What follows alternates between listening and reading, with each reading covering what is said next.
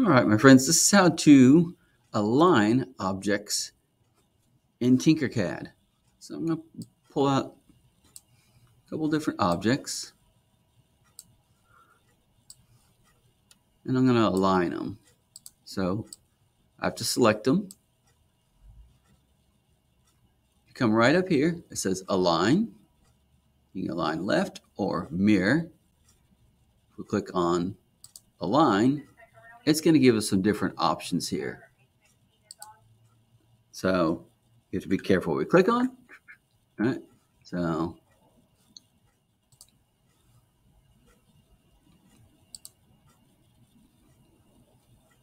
let me show you it again. All right, they're out of alignment. I click on the align button here.